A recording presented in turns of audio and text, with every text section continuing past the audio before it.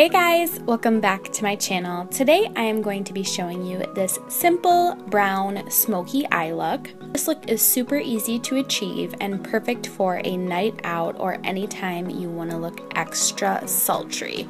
So enough talking, let's jump right into this tutorial. First, I'm going to start out by priming my face using the Skindinavia makeup primer spray. I love this stuff. Then I'm going to be hiding my under eye bags with the NYX correcting concealer. This is one of my favorites. You guys know this by now. Next, I'm going to be using the Milani Conceal and Perfect 2-in-1 foundation. This stuff is amazing and I've been loving it this month, but it isn't my correct shade. What I've been doing is I've been taking these lightening drops, they're the shade adjusting drops from the Body Shop, and I've just been adding about 2 to 3 drops. These also come in a darkening shade if you need to darken up your foundation, which is great, especially for me for the summertime because I'm going to need to darken up my winter foundations.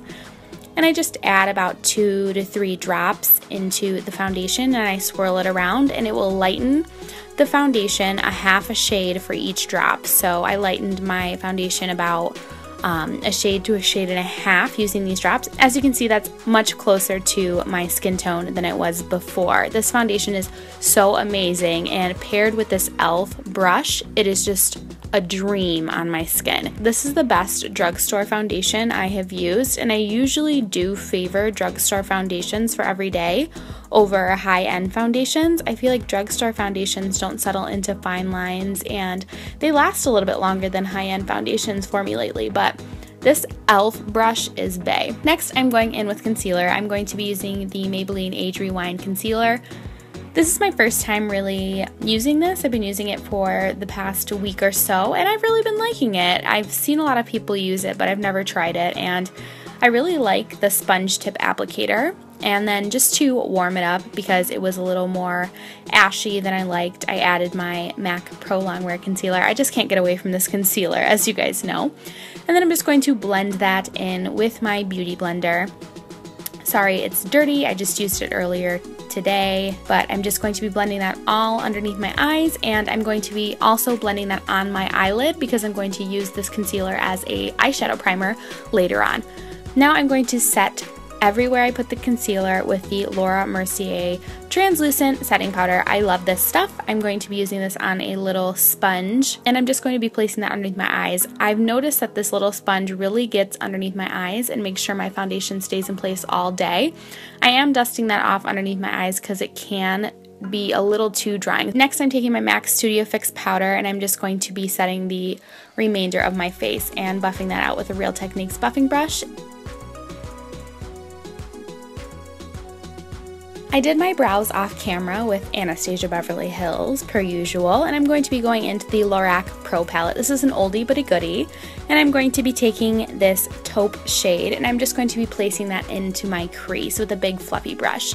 I'm just going to be buffing that out. It doesn't have to be too neat because I'm going to be going in with Sable, and I'm just going to be placing that all over my lid. We're using that taupe shade as a nice transition for when we placed this on the lid. And then I'm also going to be taking that Sable shade on the same brush and I'm going to be buffing that into the crease. Just make sure it's buffed out, no harsh lines. You just want to blend, blend, blend, blend, blend, blend, blend, blend until your hand cramps.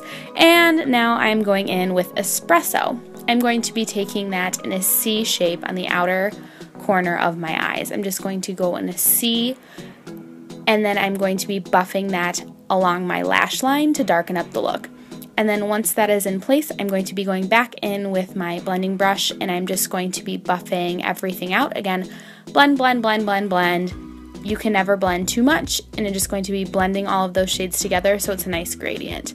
Next, I'm going to line my lower lash line with Sable and I'm going to blend it out with Taupe, and I'm just taking this Sigma blending brush and I'm just going to be buffing that along my lower lash line. You really want to buff this out on your lower lash line. You want a nice blurred effect on the lower lash line, so you want to blend, blend, blend.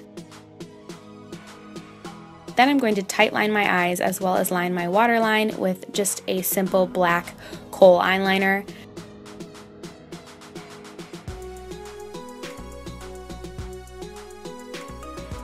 And I'm going to be going in with my MAC Studio Fix powder in a deeper shade, and I'm just going to be bronzing my face, buffing that into the hollows of my cheeks, along my chin, and on my hairline. Now I'm going to be going in with the Skindinavia makeup setting spray, and this really just sets my foundation in place all day. You could spray water all over your face and this stuff is not going anywhere. Now I'm applying our Ardell Demi Wispy Lashes. And I'm going to be applying a coat of mascara. This is the Makeup Forever mascara. I got it in a sample and I'm a big fan of this mascara. Now I am taking Peach Twist blush from MAC. I need to switch up my blushes, guys, so if you know any good blushes, please let me know. I'm looking to try some new ones. And I'm just going to be lining my lips with Nutmeg lip liner from NYX. This is a great everyday, just very natural lip liner.